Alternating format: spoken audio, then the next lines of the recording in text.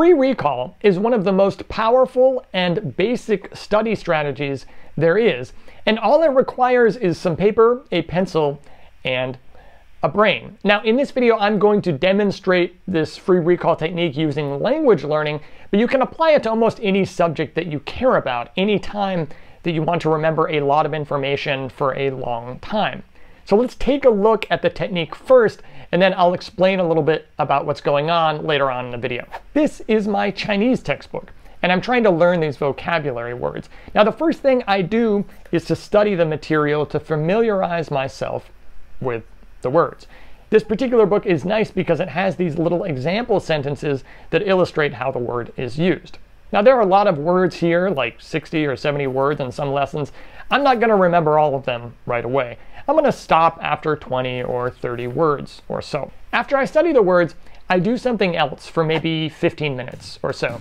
Anything to get my mind off of what I was originally learning. Then I come back to my desk, but I don't open my textbook. That's very important. I take my paper and pencil and I try to remember all the words that I can. For Chinese, there's 3 things to remember about each word. There's the character, the pronunciation, and the meaning of the word. So here I'm trying to write down everything I can remember.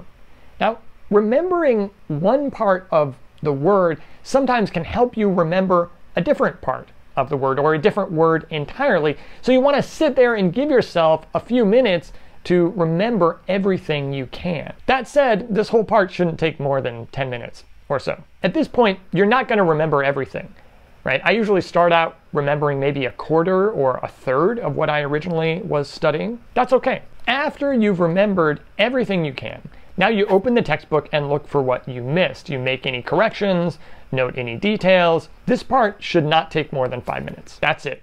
You've done one round of free recall. But this technique gets better the more that you do it. So at this point, I take a couple of hours off to do something completely different.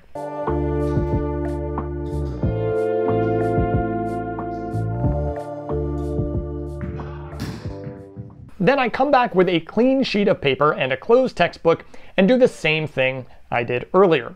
Now, I'm not looking at the first round's results. I don't care about those anymore. I'm focused on pulling out everything I can remember fresh again. As you do this a second or third time, you might start remembering the information in clusters. As I do the free recall exercise, I'm trying to put things that are related together close together, or sometimes I'll draw little lines connecting things if the paper gets too messy. It's not really important to keep the paper neat at this point because you're just going to throw it away and do it again later. You're not going to get everything right the second time or even the third time, but you should be improving in each round. And at the same time, you should be expanding the time that you spend between rounds. Initially, I do something like a 10-minute or a 15-minute interval. Then I'll do something like 2 to 3 hours. Then I'll do something like a day, then maybe a couple of days, then maybe a week if you still want to keep going. And you can use the same basic technique in other subjects, like I said before. So history or medicine, anytime that you want to remember a lot of information in the long run. Now, hopefully you're using the information that you are trying to remember in the long run as well. So it's not just that you do this exercise for, 3 or 4 days or something like that, and then bam, you're going to forget everything.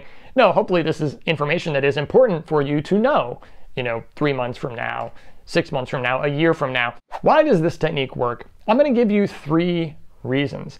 Well, the first reason is that you're actively organizing the information inside of your brain in a way that rereading certainly doesn't do, and even flashcards can't match.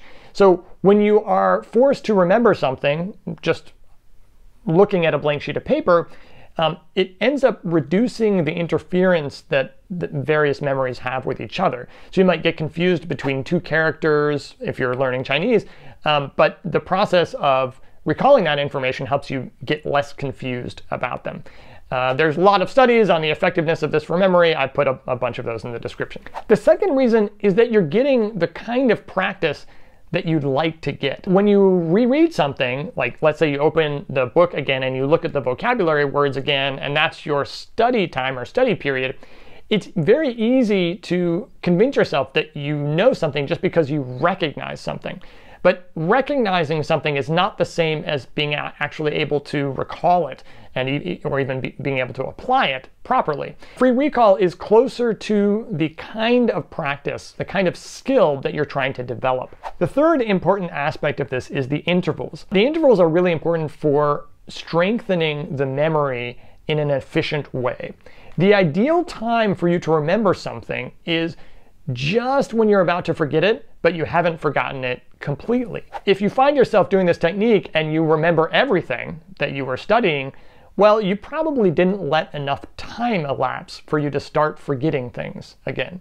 Now, on the other hand, if you find yourself forgetting everything, like you can't remember anything at all, even though you sit there for 10 minutes trying to come up with something, then you may have waited too long of an interval. So now it's so much harder for you to remember that you're not really getting anything out. Or you could also reduce the amount of stuff that you have to remember. If you give this technique a shot, please let me know in the comments how it's going for you and kind of any problems that you run into.